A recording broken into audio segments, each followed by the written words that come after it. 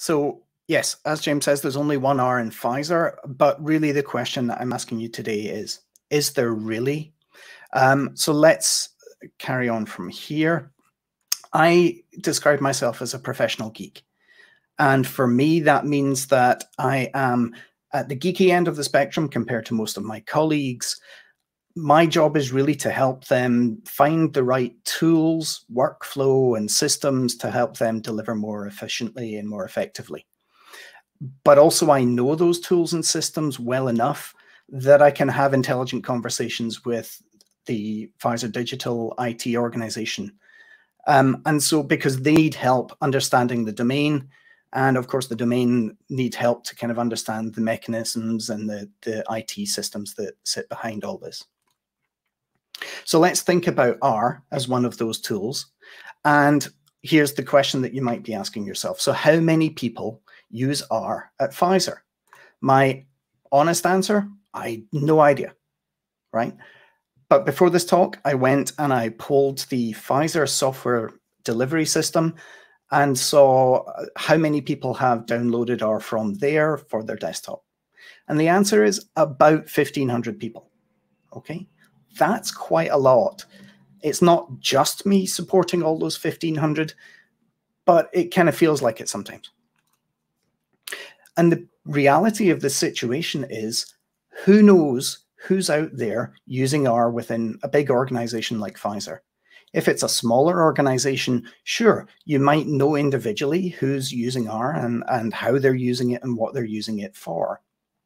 But in a company the size of Pfizer, it's really tough because I know what my immediate colleagues are doing within statistics or within pharmacometrics modeling and simulation, but there's a whole world of people out there who might be using R for all kinds of stuff. The thing I care about is making sure that if colleagues are using R for production use, for regulatory submissions, I want them to use a specific version of R, a specific version of the packages and versions of those packages, and as well as package set. But again, across 1,500 people in the company, I just don't know. I can't tell you. What I can also tell you, though, is looking across that range of different R versions that people have downloaded and are using on their desktops, there's large heterogeneity. The bars in blue here that are described as qualified, those are versions of R where I've spent time working on what package set goes along with that, what versions of those packages are going to be delivered and how. So I help write the installation packages and the installation R scripts to help get colleagues that set of R packages. But the other ones, the unqualified ones, I don't know who requested them. I don't know what's happening with those versions. I'm not supporting them. And this is really the problem that I'm trying to address today. Now, even when I know the individuals that are using R, there are tensions, right? Because for some colleagues, they want to use R to do quick stuff. They want to use it to produce shiny apps, dashboards, to just do some data science pipelines, deliver results for their projects, right? So they want latest, greatest packages because nothing's going out to regulatory agencies. They just want to deliver on their commitments. But then there's another set of colleagues who are using R for regulatory use. And for those colleagues, it really matters that they know exactly what they're getting. They're getting the production version of R. They know exactly what packages are in there, what versions, so that when they produce their output to go into regulatory submissions, they know that it will be reproducible today, tomorrow, in 10 years' time. And that's a big ask to keep the version solid for that length of time, but that's what's expected of us. So these are your tensions between quick and dirty, just do stuff for today for my project versus make sure it's reproducible in that long term.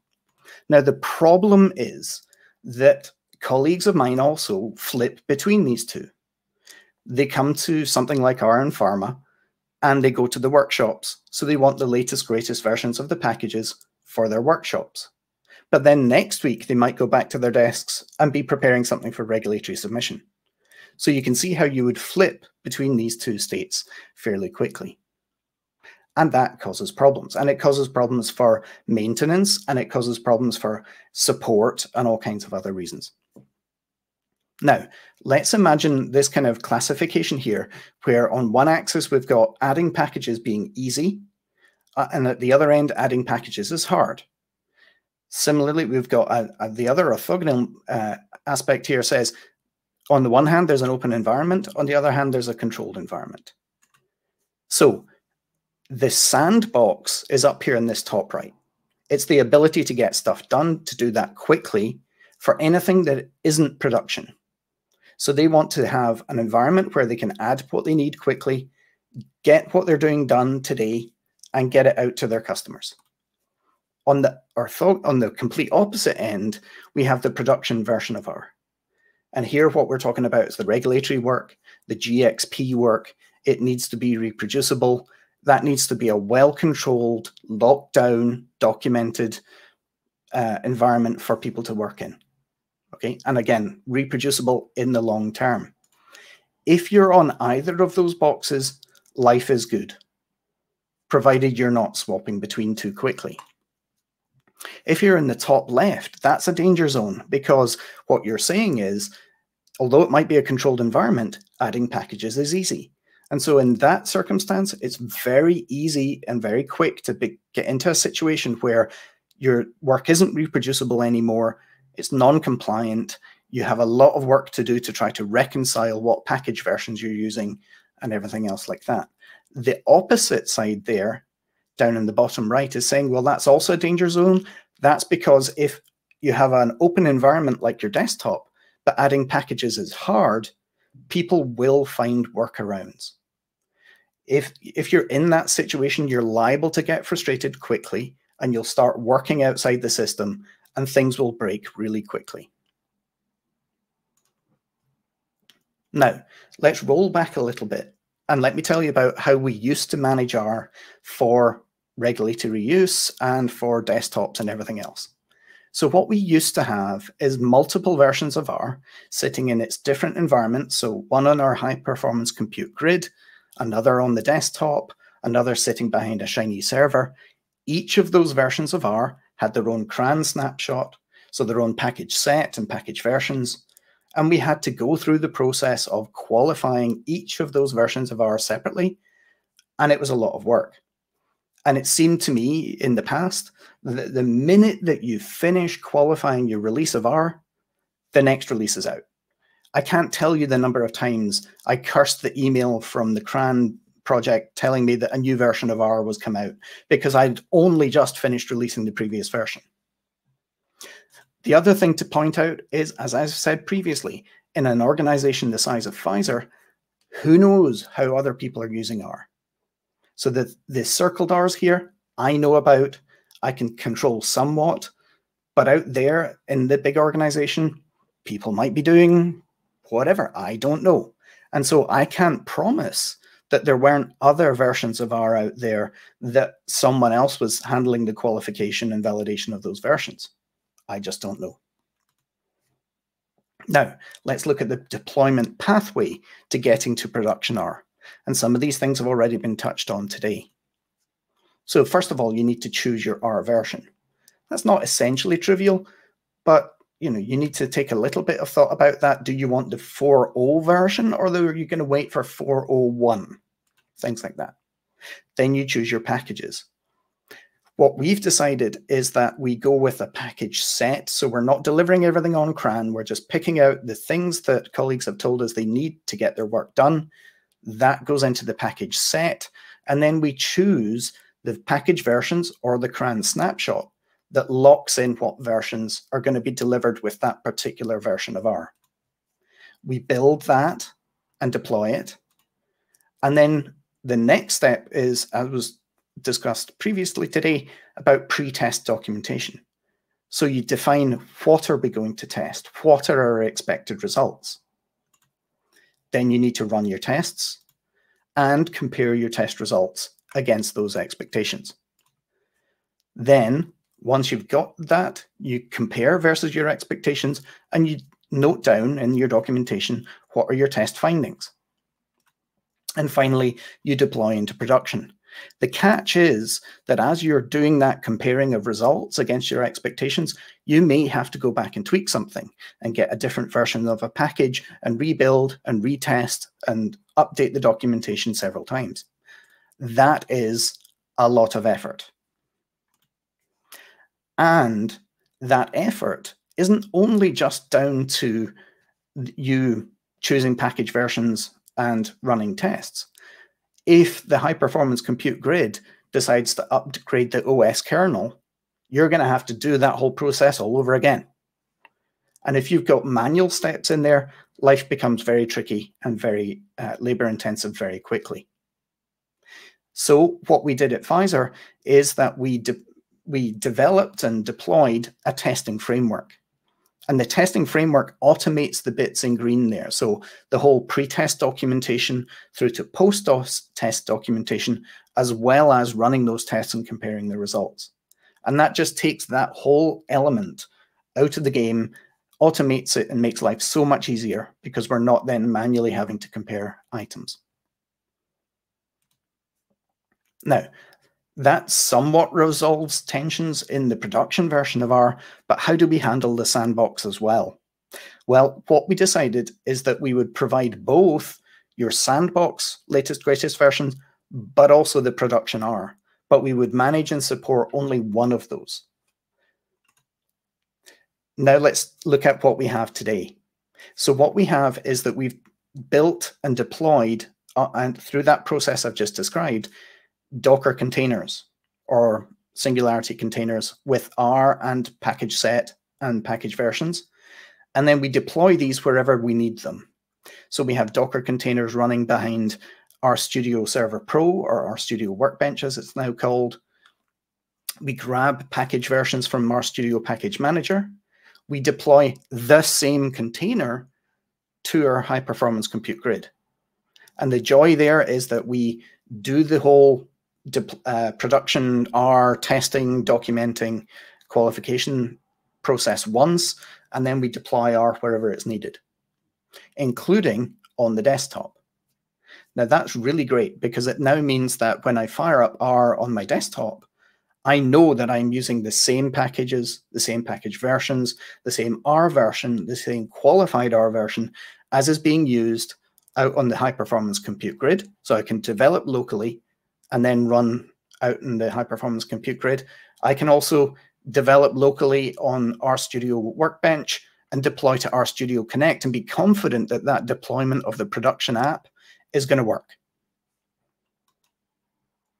RStudio Package Manager also helps out enormously with respect to this production versus sandbox.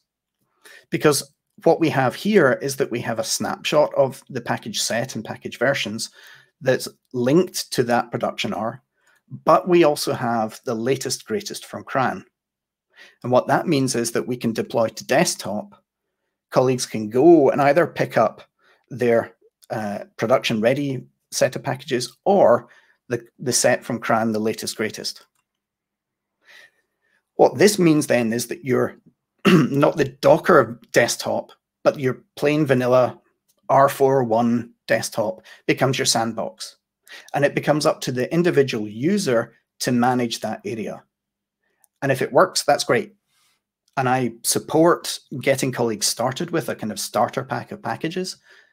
But after that point, it's up to them. And if it works, that's fantastic. But if it doesn't work, we burn it all down. We just delete out all the packages and we start over. Right? And that then means that in the desktop version of R, you're just playing. Right? You're getting the latest greatest from RStudio Package Manager. You're loading that up. You can use session info and all those other good tools to help make sure that you're doing the right things. But ultimately, if it goes wrong, burn it down.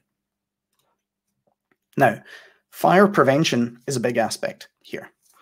Up until this point, my colleagues haven't really had to think about managing their own package sets. And so we will be encouraging them rather strongly to think about using RStudio projects and package management tools like REnv or PackRat or similar tools like that. And this is something new for them But again, I think it balances up this sandbox use of R versus production. And we need to just reassure them and say, if it's important to you to be able to come back and reproduce it, you might want to use a RStudio project. You might want to use renv to snapshot your package set. So back to this 2x2 matrix. Up here in the top right now, this is our desktop R with RStudio Package Manager and a package management tool like renv. That's your sandbox. Down in the bottom right, through containers like Docker, we get our production R. The top left now, the controlled environment where adding packages is easy, is not allowed. We just lock down the production R and we say, you will not add packages to that container. The bottom right is missing. We don't have an open environment where adding packages is hard because we've got the desktop and adding packages is easy. So that alleviates these problems in other places. But don't forget that R and packages are free, as in beer and as in speech. So if you're not ready to provide colleagues with package sets and package versions and packages that they need for their day-to-day job, they will go out and find other ways to resolve that problem. So in putting R into production, we are setting expectations with colleagues about what production R means and making our expectations really clear and unambiguous that you will not use desktop R for regulatory work. And also that if you're trying to publish from your sandbox on your desktop to a production server like RStudio Connect, we don't guarantee anything because the package versions you have locally may not match what's on RStudio Connect, and you may run into trouble. But that's just a caveat that you're going to have to live with. If you want to go from a production R into a production app, Shiny app or dashboard in RStudio Connect, then use the production version of R through RStudio Server Pro or some other means. What I found is that once you have a production version of R in a container and things like this, many places in the organization will start knocking on your door and saying, hey, I hear you have a version that's ready for production. Could I use it? And that's lovely because it then taps into that expanding group of R users out there that you've never met. Great way to meet people. But ultimately, no matter what we do, we need to make sure that we are able to move quickly or deploy quickly without breaking anything existing. We want that reproducibility because many of my colleagues have discovered months later, years later, someone may come and knock on your door and say, that analysis you did back then, I just need to have it updated with today's data, or can we take another look at it together? And if you're not ready for that discussion, that's a very awkward place to be. But also we need to be able to support all colleagues no matter what they're doing, whether they're in research and wanting the latest, greatest version package of today, or those colleagues who care about a very well-controlled, well-qualified system. With that, I'm going to finish, and I'm going to acknowledge the great work of these Pfizer colleagues who've helped develop the systems and support the systems through my time here. So thanks very much.